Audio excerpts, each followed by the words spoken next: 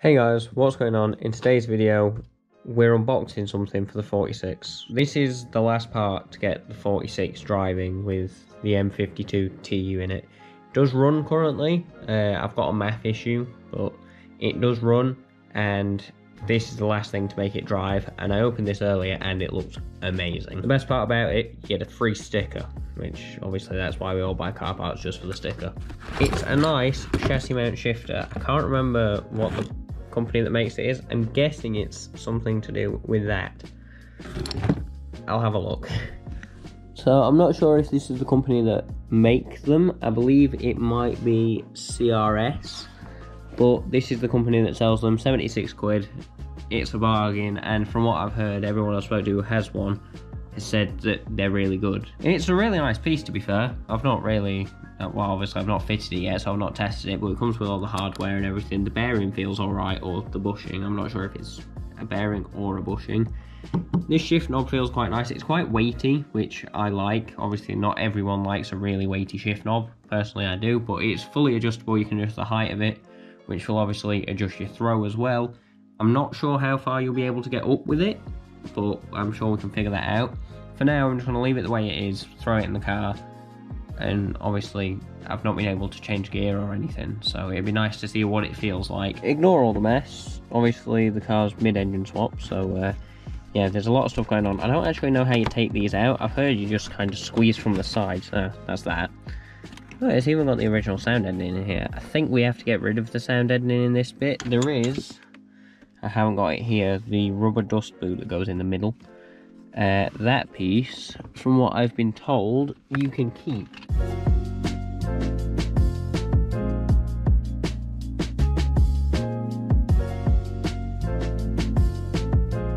I believe this is meant to go like this, which means really it doesn't sit that high up.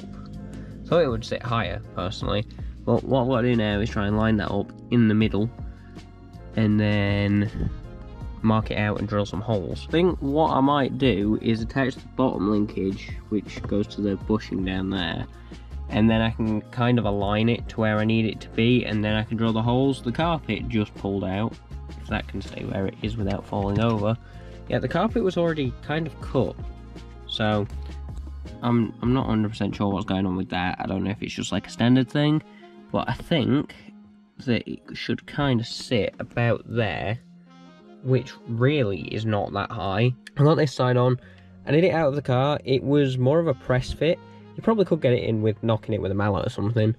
It is very tight, but I think it's a bearing on the inside, which is why it's tight, because obviously there's no bushing there, so it's got to be as tight as possible. But yeah, this part's together now to put this piece on the gearbox side. This is all connected up now. Like I said before, this bit was push fit. This bit was like press fit. You probably could knock it in. This side just went in nice and easy. Got both clips on. But this is nice and solid, even though it's not bolted to the car yet. All I'm going to do, mark it out, drill from the top down, and then I might... it comes with washers, so I'm going to put the washers on the underneath, I think. So, all I'm doing now is getting it central, or as best as where I can. The bottom plate doesn't seem to mount dead in the middle. If I want it mounted dead in the middle, it's about there, which is still pretty good, but it's kind of pushed this way a bit, so there will do, I think. They're all bolted in. I'll just pull this foam thing up. I wanted to see if it'd fit, because without it, it's quite loud, which doesn't really bother me, because it'll be a weekend car anyway, but I'd prefer a little bit of sound deadening. But it's all bolted in, all the bolts went in fine. I did oversize the holes, because they're M6 bolts, so obviously a 6mm hole. I put them to 7 or 6.5, I can't remember, but I just made them a little bit bigger with a bigger drill bit, and that made it easier for them to go in, because obviously you're never going to get it perfect, especially when you can't, unless you've got long drill bits, you can't get drills straight down. Honestly, if you want to do one upgrade to your 46, I'd really recommend this. Obviously you can do it for 36s, 34s. Other people probably make kits for other cars as well, but honestly, this shifter, just like rolling through the gears, it's insane.